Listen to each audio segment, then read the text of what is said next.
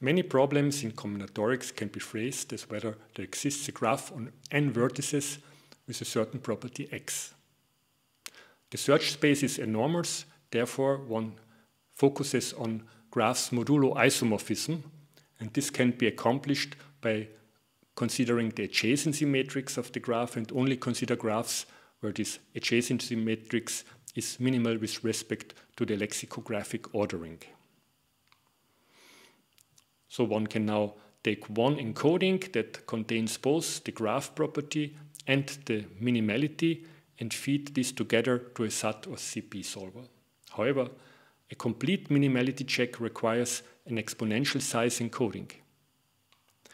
We therefore propose SMS, SAT Modulo Symmetries, where we only encode the graph property x in terms of constraints, but then the SAT solver calls multiple times an external minimality check, a special propagator that can perform a complete minimality check.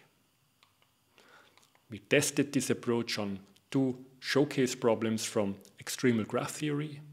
One is about extremal graphs of prescribed girth, the other one on diameter 2 critical graphs.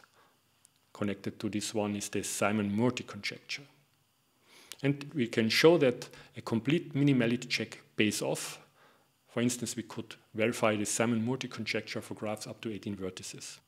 So overall, SMS is a versatile approach that can be easily adapted to other graph search problems.